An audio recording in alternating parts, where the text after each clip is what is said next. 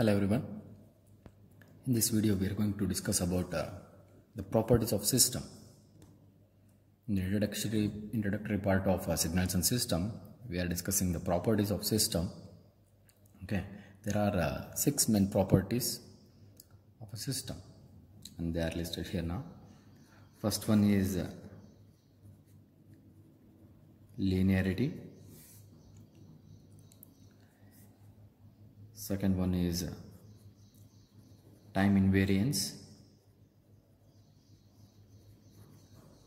First one is linearity, second one is time invariance. Third one is memory.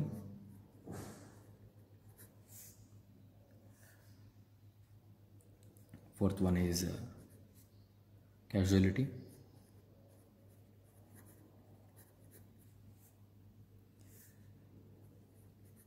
Fifth one is stability.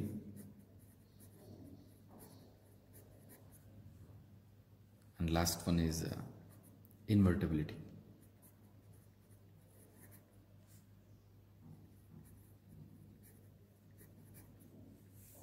Okay, we are going to discuss all these properties individually now. As I said, there are 6 properties. Okay, I'm going to just rename again. Like first one is linearity, second one is time invariance, third one is memory, fourth one is causality, fifth one is stability, and last one is invertibility. Okay, let us discuss each one of them individually. Let's see what these properties states. And our first property is linearity.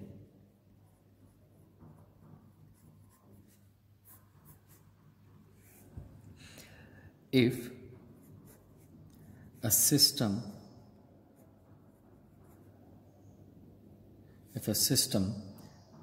satisfies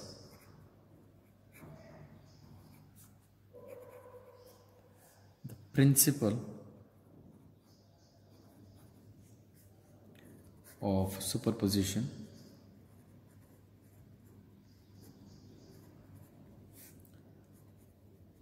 then the system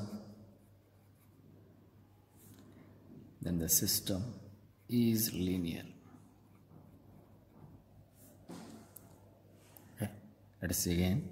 Linearity is if a system satisfies the principle of superposition, then the system is linear. Okay, let's see what is this superposition. Let us take an example. Okay, let us consider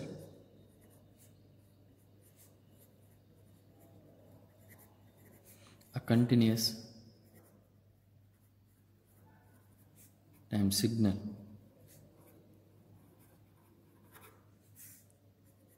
x of t as the input signal. Okay, let x of t is the input signal and y of t is the output signal for the given input x of t. If x of t is the input signal for the given input x of t, y of t is the output signal. We are just assuming for a continuous time signal. Then for a given input x1 of t plus x2 of t, if we are having an input x1 of t plus x2 of t, we are having summation of 2 inputs. If these input leads to an output y of t, y1 of t plus y2 of t, okay, and if the given input x1 of t plus x2 of t, summation of 2 input signal leads to the output y1 of t plus y2 of t, and a times x1 of t plus b times x2 of t. Now the input is a times x1 of t and b times x2 of t, where a and b are constants. Okay, where a and b are constants. A times x1 of t plus b times x2 of t leads to an output a times y1 of t plus b times y2 of t Can you people see here? Firstly, we assumed x of t as input signal. For x of t as input signal, the output is y of t. And now we are taking summation of two input signal x1 of t plus x2 of t leads to an output y1 of t plus y2 of t, and a times x1 of t plus b times x2 of t leads to an output a times y1 of t plus b times y2 of t. Then the system is linear. For such an input, if the output is like this, a times y1 of t plus b times y2 of t, then the system is linear. Okay, hope you people understand. This is for a continuous time signal. This is similar for discrete time signal.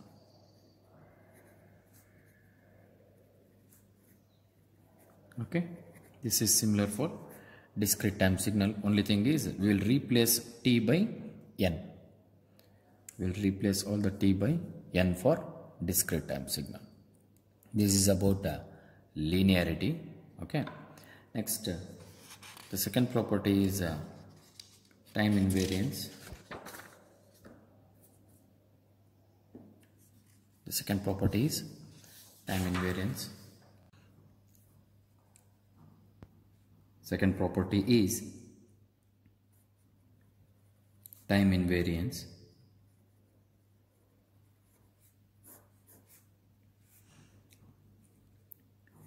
If the time shift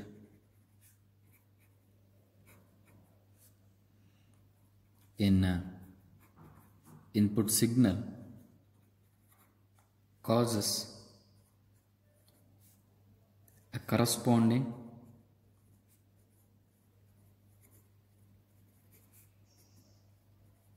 time shift in the output signal, then the system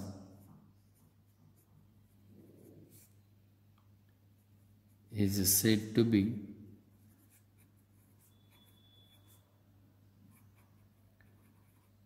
time invariance.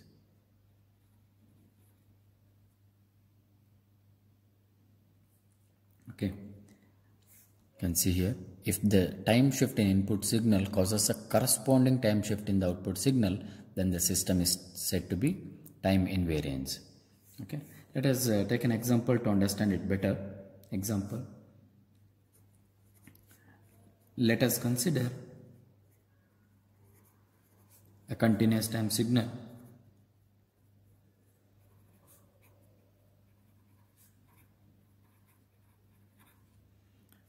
X of t as the input and y of t is the output for the input x of t.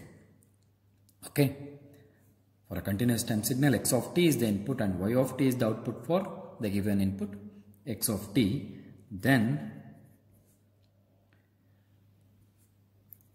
x of t minus t naught results in an output y of t minus t naught. Here we can see the actual signal is x of t. There is a time shift in the input x of t minus t naught. T naught is the time shift which causes a corresponding time shift in the output signal. Here also we are having a time shift of minus t naught in the output signal. Then the system is time invariant. Okay, for a time shift in input signal, it is causing a corresponding time shift in the output signal also, hence the signal is time invariant. This is for a continuous time signal. This is similar for discrete time signals. Only thing is we are going to replace t by n for a discrete time signals. Okay, this is about the second property, time invariance. And the third property,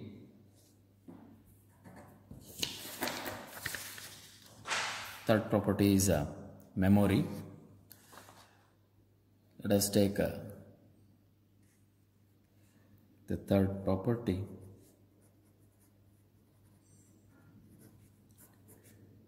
memory. As the name itself says, we are dealing with the memory. Memory is nothing but the future and the past values that we are going to remember or we are going to access. Okay. If the output of a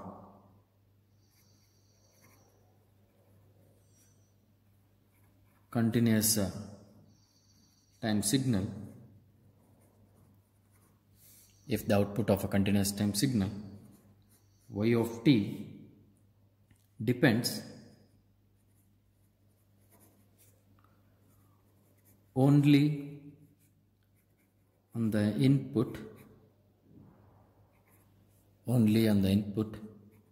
x of t at the same time value of t, then the system is said to be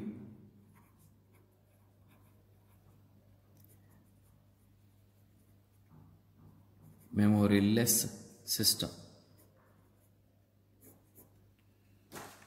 Here we can see, if the output of a continuous time signal x of y of t, the output is y of t for a given input x of t, and the value depends only on the present value of t, means the same value of t, then the system is said to be memoryless system. Okay, to understand it better, we will take a different approach for the same thing. Okay, if y of t, the output, if the output y of t depends both on present and past values of the input,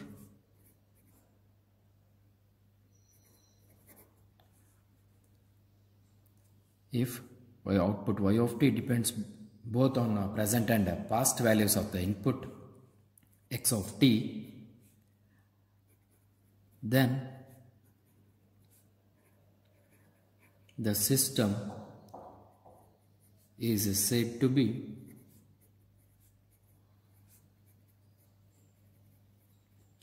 memory system.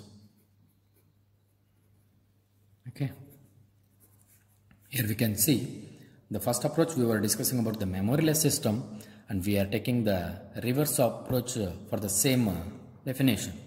If the output y of t depends both on present and past values, which means it is the output is taking consideration of the present value of the output, present value of the input, as well as the past values of the inputs, then the system is said to be memoryless system.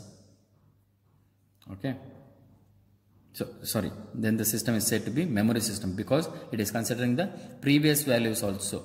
The present, it is not only depend on the present value of the input, it is also considering the past values of the input, hence the system is the memory system.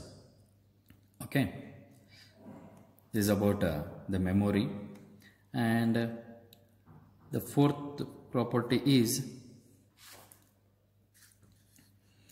causality. Okay, let us discuss the fourth property,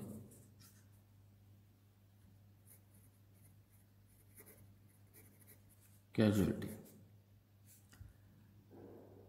The system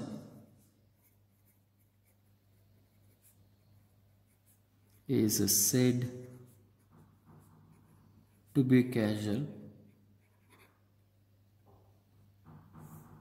if the present value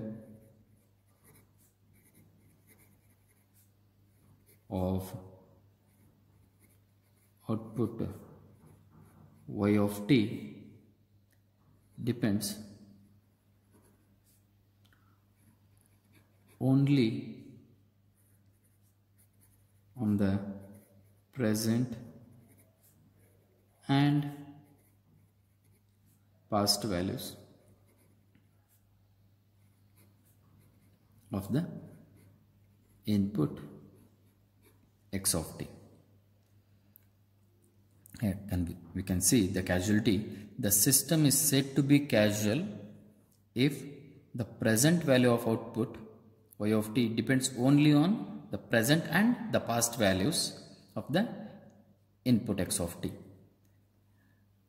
The actual now we are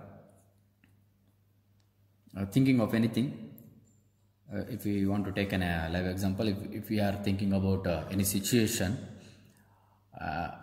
we will be thinking of the present situation depending on our present situation as well as the previous things what we have done, or the whatever the mistakes that we have done in the past. We'll be taking those consideration and we'll be doing the task for today. That is causal. If we are thinking about the future, what will be happening in the future, and we are doing the things or the work now, that would be meaningless. Okay, we can't predict the future, right? We can only know the present and the past mistakes that what we have done. Okay, depending on those mistakes that we will be doing the present task. If we are thinking about the future, then it would be a disaster. Okay, we can't do anything if we think we may do mistakes in the future. Like that, the causality says the system is said to be causal if the present value of output y of t depends only on the present and past values of the input. It is not at all depending on the future values. If the present value of output y of t depends on future value of input x of t, then the system is not causal. Then the system is not causal. Okay, this is about the causality. As we can see here, again I am going to repeat. For the system to be causal, the present value of output depends only on present and the past values of the input. If the present value of output y of t depends on the future value, then the system is not a causal system. Okay, this is about the causality, and we are moving on to the next property, the fifth one, that is stability. Okay, the fifth property is stability. A system is said to be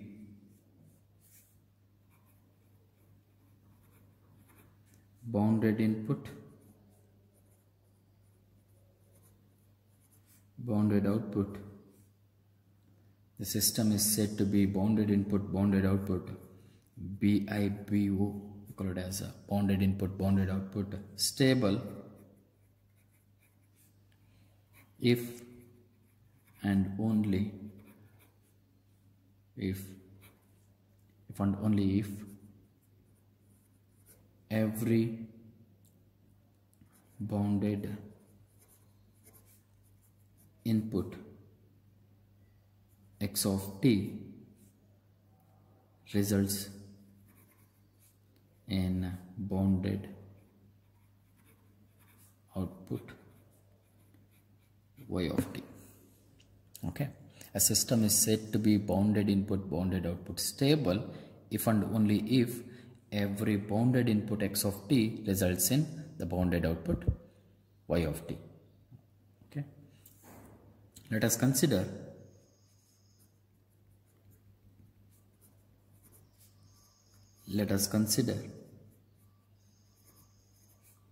a continuous time signal. Let us consider a continuous time signal.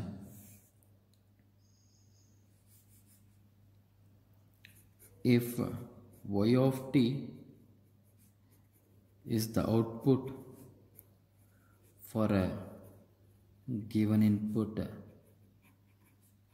x of t, then we'll define stability as the mode of y of t is bounded by a value by which is less than or equal to a bounded value by. If the output is bounded by a value by which is always less than infinity, for all values of t. Since it is a continuous time signal, we are marking it as t. The output y of t is bounded by the value by which is less than infinity for all values of t. For the input x of t is bounded by the value bx which is less than infinity for all values of t. Okay, as we can see, the input x of t is bounded by the value bx which is less than or equal to a value bx which is less than infinity. Then the output is also bounded by a value by which is less than infinity. Okay, as we say, bx and by are finite values. Okay, remember, bx and by are finite values and are positive. Bx and by are finite values and are positive. This is for a continuous time signal. This is similar for discrete time signal.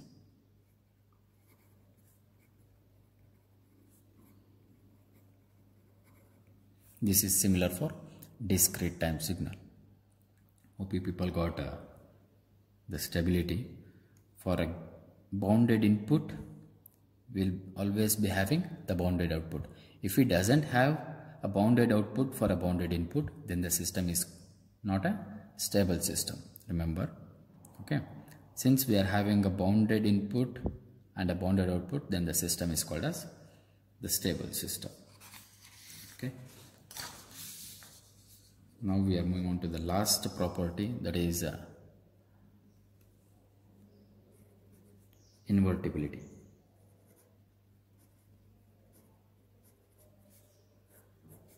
The last property is invertibility. As the name itself suggests, invertible. Okay, since we are talking about the inputs and the outputs, the system is said to be invertible if input of the system can be recovered from the system output. It is very simple. We can see, if the system is said to be invertible, the system is said to be invertible only if the input of the system can be recovered from the system output. Okay, let us take an example to understand it betterly. Let us consider the continuous time signal with an input x of t. We can, for better understanding, I'll just take an example as x of t as water, and I need the output y of t as ice. Okay, I am feeding water to a system to get y of t. Okay, to get ice as the output, I need to cool it down, which I call it as system 1. The first system, I'm going to cool it down so that I'll get output x of t as y of t. And the same y of t is fed into another system to get z of t as output. Remember, I need, if the input of a system can be recovered from the system output, now I need to recover x of t from y of t. Now I am getting z of t, which should be equal to x of t. Okay, I need to recover x of t from the system output y of t. I am using system 2 here. In the first system, I am cooling it down to get ice. To get water from ice, I need to heat it up, right? Hence, I can get the output as water. Okay. Since I am getting x of t from y of t by heating the ice, then the system is said to be invertible. Okay. The system is invertible only if x of t can be recovered from the output y of t by any means. Okay. And we need to remember one more point here. For system invertibility,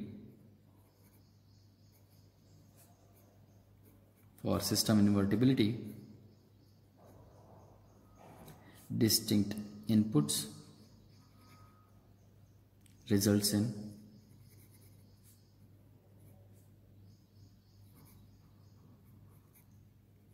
distinct outputs. Okay, for system invertibility, distinct input should result in distinct outputs. Okay, this is about properties of system. If you people have any doubts, please do put a comment message on my comment box. We'll be connected. Thank you.